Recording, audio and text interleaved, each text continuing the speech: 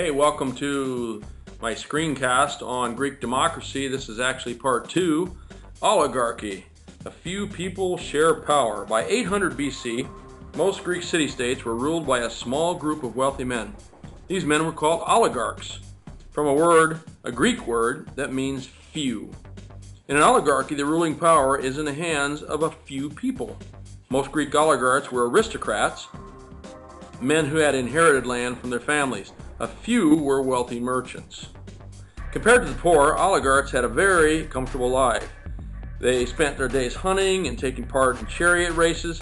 In the evening, they lay on couches and drank wine. They had parties where slaves and hired professionals entertained guests with music, dance, and acrobatics.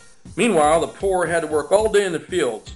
The hard-working poor saw the difference between their lives and the easy lives of the wealthy, and they thought it was very unfair. To make matters worse, the oligarchs ignored the needs of most of the people. They passed laws that the poor did not like, and they used the army to force people to obey them. Many of their laws protected and increased their own wealth. In some city-states, oligarchs passed laws forcing farmers to sell themselves into slavery if they could not pay their debts.